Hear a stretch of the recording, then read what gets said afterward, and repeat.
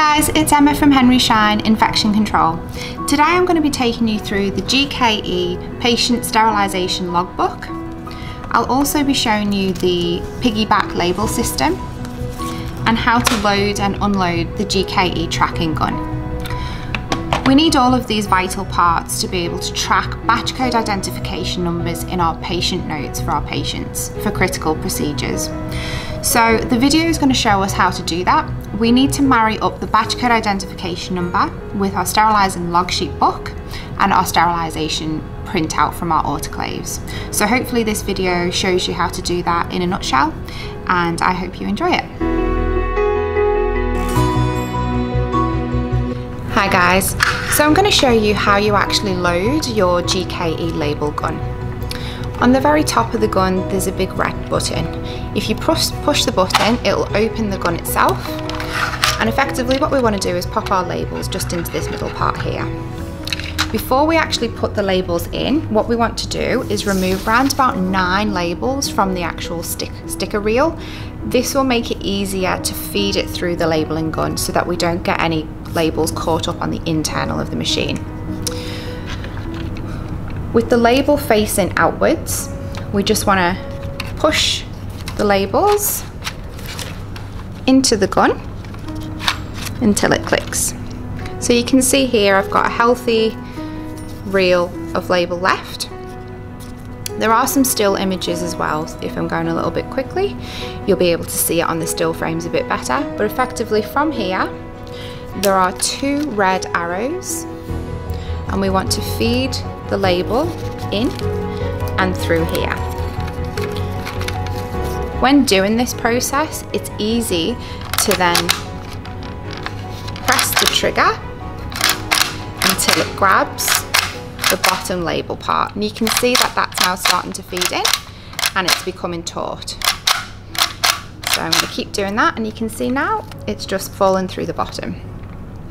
I'm now going to close the lid on the label gun, lock it into place, and from here we can then begin setting up the alphabetical and numerical codes that we actually require for our batch code identification process.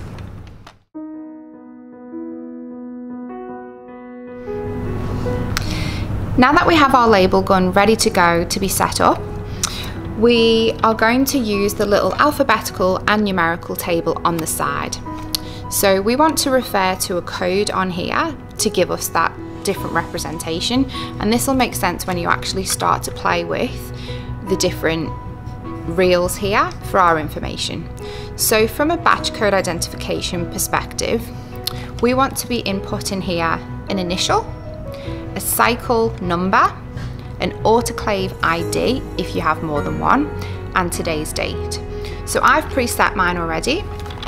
If I squeeze the trigger and release a label, you can see here that I've filled that out already, and that's what's going to be transferred onto each of our pouches and then later on into our sterilisation log sheet book.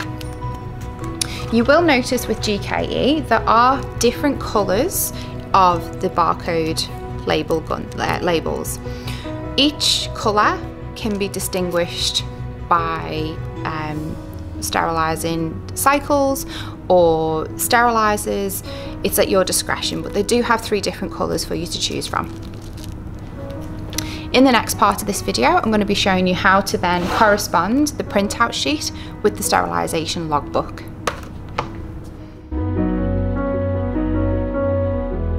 So I'm now going to take you through the GKE sterilisation log sheet book. I have pre-filled out some information, and we're going to use this as a preliminary example to show you. So if you just want to have a look at the sheet, I have got my yellow GKE device and I've pre-filled out the information. Effectively, when we have done our VAC test and helix test, this test should actually be black when we know that it's passed. At the back of the strip there is a sticky part where you can fix the helix test into the sterilisation sheet.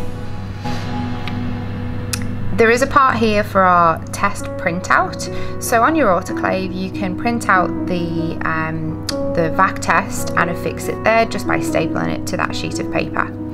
There's just some really basic information as well. Today's date, sterilisation number. So in terms of if you've got 1, 2 or 3 units, you can ID that there. Which practice or department it is. And then if we have a look at the other information, daily air removal test and vacuum test. And we want to say whether that's passed or failed and who it was released by. I've chosen to fill out this middle section here just because it was easier to show, but here is our batch number, which is effectively this information here on our sticky label. So we've written that out, that's our BCI, which goes into the patient notes. We then say whether it's a pass or a fail. Again, because this hasn't actually been through a sterilisation cycle, the steam strip here will go from blue to brown once it's passed. Within our load, I've used these examples to say that we had 2 handpieces, 3 scalers, 4 exam packs and 1 cassette. At the end of the sheet you'll see it says GKE batch monitoring helix test. So you can actually put the yellow device in with every single load for monitoring. It's not a necessity, but you can, and GKE do recommend that. And again, you just want to put who released that load there. And that's typically all you're required to fill out.